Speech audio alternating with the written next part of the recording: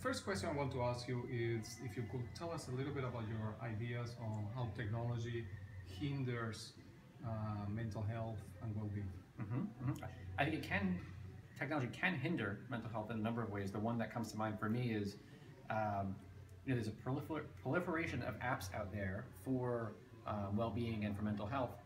A lot of them, we have no data on how efficacious or how effective they actually are. And one danger that we have to, I think, really keep in mind is if people expect these apps to help them to alleviate depression or anxiety or whatever it is, and the apps are ineffective or actually harmful, this could have a huge negative impact, not just on people's immediate well-being, but on their likelihood of trying to access care in the future. And so it could be a sort of double whammy in terms of their not getting better and not seeking help in the future.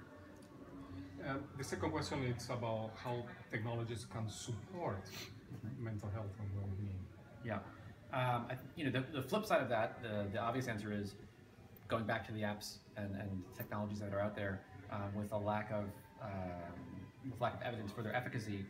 We do have some that have been supported in randomized clinical trials, and I think the extent to which we can get them in the hands of people who need them, this can go a long way toward providing care for those who don't have access to it.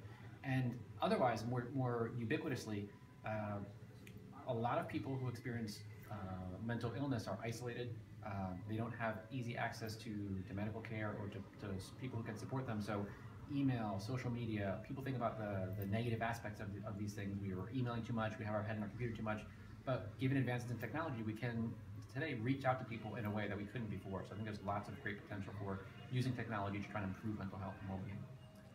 In a word, together.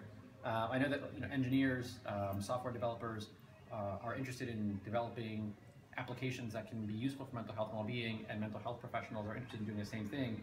And I think my perspective is we, in isolation, do this imperfectly. I think when we work together and bring expertise and understanding from both sides, I think we have the best possible product and the best possible outcome. So I think working together, we can achieve a lot more than working independently.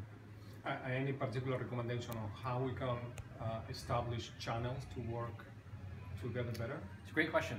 I think just over time, meetings like this one, like Kai, where we come together and talk with people from different disciplines and think about how we can work together, publishing across journals, going to different meetings, joining different committees where we interact with people who have a background different from our own, I think can go a long way towards creating long-term collaborations that can, again, help improve the quality of care we're able to provide to people.